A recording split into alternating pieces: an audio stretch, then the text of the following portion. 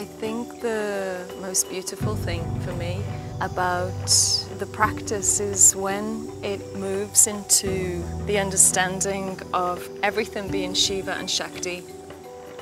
Shiva is this strong vertical pole, this absolute stillness that we experience, which is underlying all of the Shakti, which is the movement, which is the color, which is the manifestation that we see.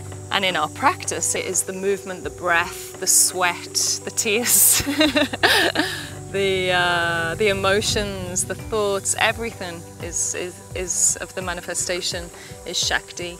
And Shiva is the stillness that observes all of this happening. So this combination is very powerful.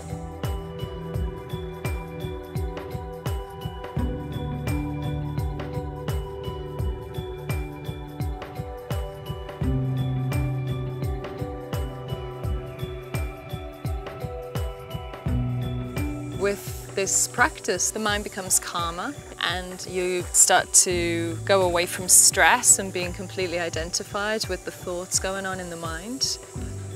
But they don't need to stop, they just need to be witnessed for what they are. This is the nature of the mind. Thoughts come and go. This is probably the most powerful thing I've ever learned in my whole study of yoga, my whole journey, is that I'm not the mind. Before I was completely in it and just run by my thoughts. And now I have this ability through the practice of yoga to be able to just watch them.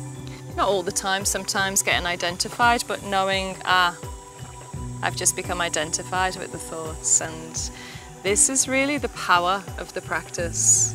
For me, it's the real beauty of the practice.